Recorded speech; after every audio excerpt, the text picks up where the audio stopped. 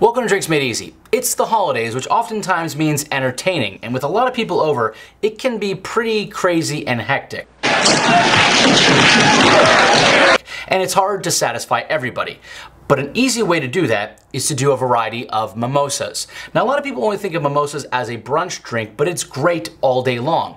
And if you already have cider and some seltzer, you can do a kid's version, you can do the normal version, and you can go as hard in a spiked version as you want, so even your drunk Uncle Tom will be happy. Whoa, whoa, whoa, whoa, whoa!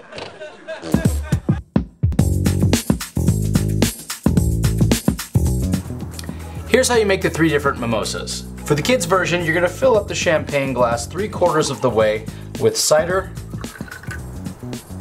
and then top it off with sparkling water.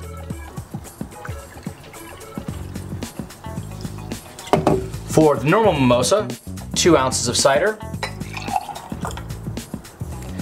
and top that off with the sparkling wine or champagne of your choice.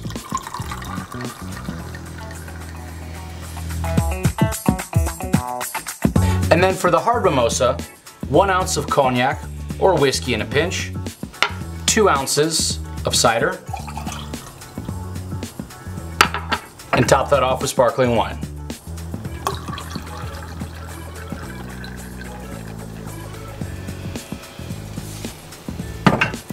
And easy as that, you have 3 different mimosas to take care of your guests' needs.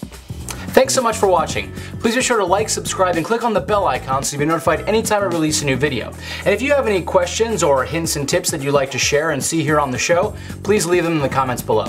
Cheers. All right.